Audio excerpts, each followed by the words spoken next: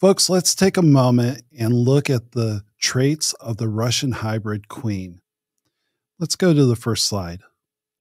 One of the things that you can count on with a Russian queen or a Russian hybrid queen is the markings will not be the same as what you would find with an Italian honeybee.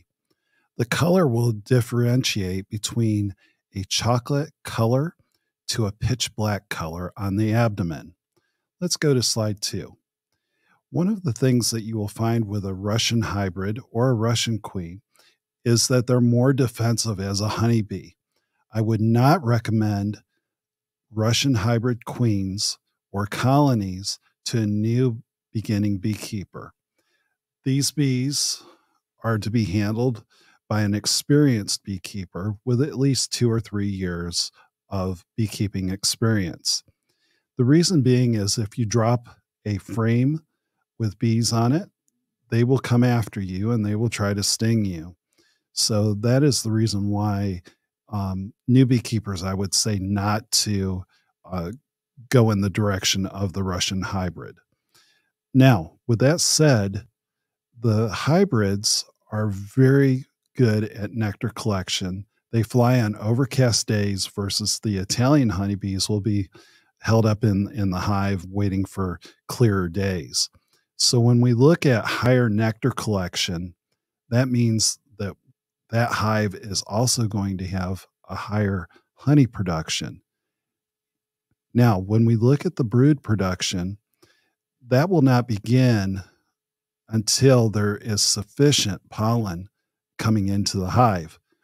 So they're going to be a late starter than what the Italian honeybees would be. But once they get started, they're very explosive.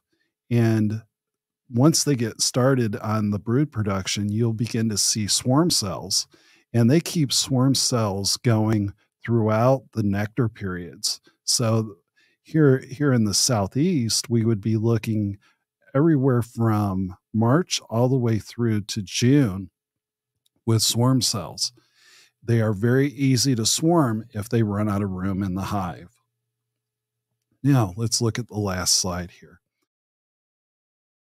Requeening an Italian hive can be difficult because of the high failure rate due to the pheromones are quite different between the Italian colony and a Russian colony.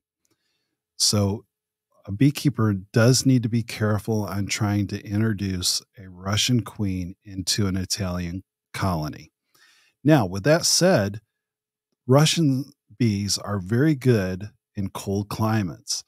And the reason being is they are late brood rearing producers going into the fall. And that means they will have larger colonies going into the winter months. So my take on Russian hybrids is that they're great for upper elevations in cold areas, much like in the upper Midwest and in the New England area.